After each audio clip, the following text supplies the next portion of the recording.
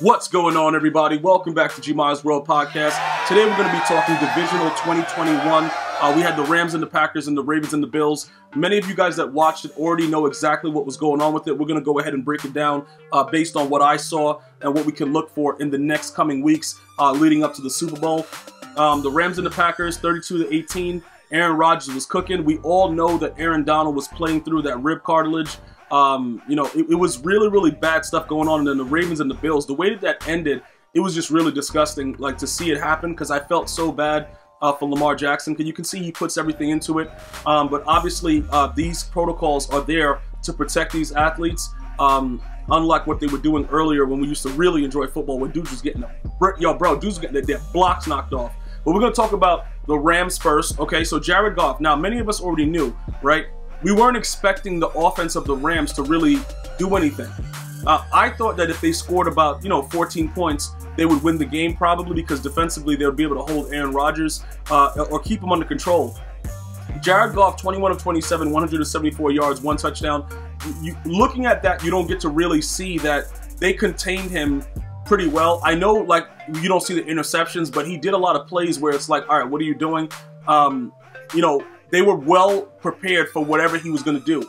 Keep in mind, he had that injury to his thumb. So, again, it was just really bad for the Rams. They didn't really have that many options. Cam Akers came out of nowhere, he had that rushing touchdown where he went crazy, reached for the touchdown, got the 2-point conversion. There were a lot of things that were going on where it seemed later on in the game that they would come back and try to compete. But they were outmatched. I would just say outmatched. I was going to say overmatched, but they were outmatched. Okay, they didn't have enough to compete with this Packers team right now. The Packers are they're a well-oiled machine right now. And Jalen Ramsey was getting straight cooked by Davante Adams. I'm going to tell you this right now.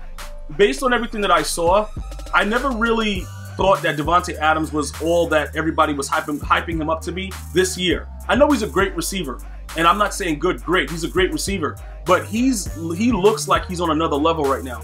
If you guys are looking at it and seeing exactly what's going on, he looks like he's on a whole nother level.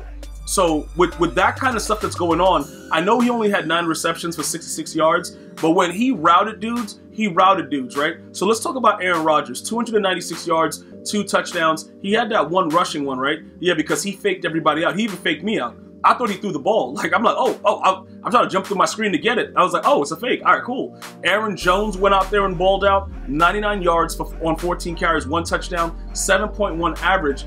Aaron Donald was seen visibly crying on the sideline. And I'm going to tell you this right now. You know, like how you make fun of a lot of people? You don't want to make fun of him. Like, him crying, just leave him by himself. Like, all right, cool. You know what I'm saying? Grown men cry. It's just really dangerous, because what happens is they put so much into it.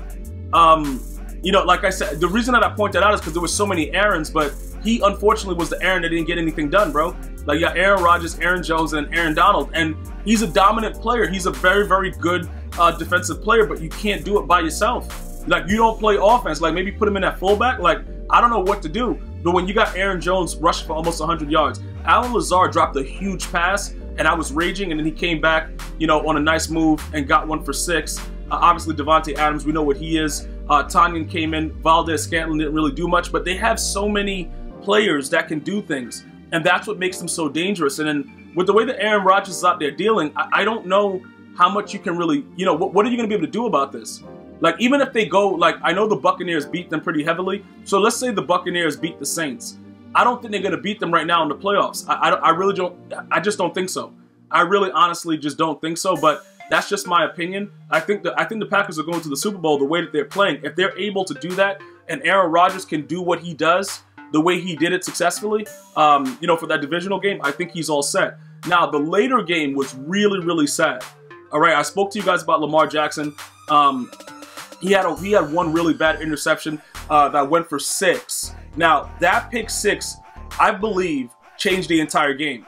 After that pick 6, I tweeted out immediately at GmiasWorld, congratulations to the Bills on going to the championship game, because that just changed the game. But up until that point, that was going to be like a 10-10 possible game. Like, it was going to still be a nip-tuck game. That is just certain turnovers that you just can't have. And that's ultimately what happened in that play. I did like what I saw from Huntley. I think that young man will be able to, put in some work either there or on another team. I think he's better than RG3. honestly speaking. He did make some really ridiculous throws, but I think his movement and the way that you know, the Ravens offense is geared to play, that he could come in and play, coming into next year. I liked what I saw. Their run game was non-existent. They had, you know, a lot of penalties. They weren't able to really do much against Josh Allen when it was time, you know, against third down. Like, Stephon Diggs is a dog. He was out there. We're going to get to that in a second. But we know what Lamar Jackson poses, and they were sacking him left and right. That's what scared me about the situation. I thought he was way too fast to be sacked. But dude, they had the perfect defense. They actually played him better than the Titans did last year when he lost to the Titans. To be honest, so listen, I'm not going to go over here and try to make excuses.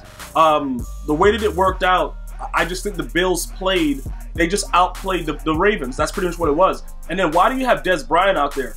And he's trying to act like he got a flag. Like, Des Bryant hasn't been good since he last played. Like, well, he wasn't good for his last years in the Cowboys, and then now he's coming out there and he act like he got a flag. Like, bro, go sit down, dude. I don't know. See, that's the kind of thing that's crazy, because the Ravens are trying, like, what are you doing? Why do you have him out there on the field? Like, it's a lot of things going on. Like, nobody is scared. Even the commentator was like, bro, you couldn't beat anybody deep when you were healthy. You know, like, the guy that was playing D on him was just like, all right, whatever. He just, like, backed off, just looking at him like, all right, what you gonna do? It was really sad to see it happen, but it gave me a nice laugh. But Josh Allen, I told you guys, look, this guy is very, very special.